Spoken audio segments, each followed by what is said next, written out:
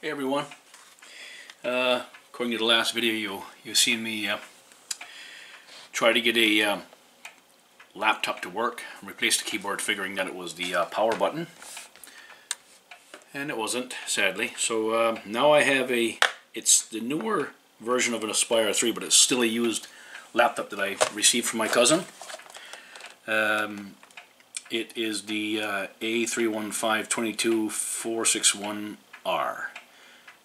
The one I had was built in 2018 and I bought it in 2019. This one is built in 2020, so it's newer and it's a little bit different.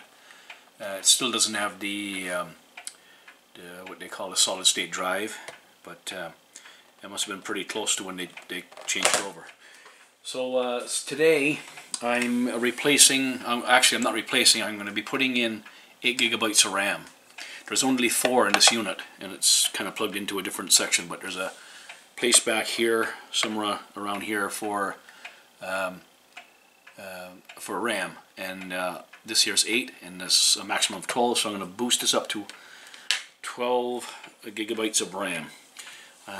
So I just have to take the perimeter of the screws out and use this little device here, a spudger or whatever they call it, to take up the top, and then I should be able to get access to the RAM, to put the RAM in. And we are in like Flynn. Put that to one side. You can see the battery here.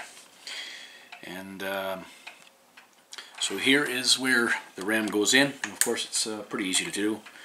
You just line up this notch here with the notch here, and we should be good. As usually the numbers facing up anyway. If you put it the other way, you'll see that the surface mount parts are visible. So typically it goes in this way. Put it in on a 45. Actually it's less than 45, probably about 30-20 degrees, like that. It's nice and secure. Push it down until it locks, and we're in. Now I could just flip this over. The battery and everything is all bolted in to try it, but I know that it works. So the RAM just came out of my other one and it was working fine. So then after we got the RAM put in place, we basically just reassemble, and it goes this way here. This fan here doesn't exhaust per se so much. It kind of cools this area here for some reason. I don't know how there's an exhaust back there, but I don't quite understand how they don't have the cooling tube. But anyway, there it is. Put that back on and reinsert the screws, and we're ready for power up. So that's just a pretty basic way to upgrade the Acer Aspire 3. Thanks for watching.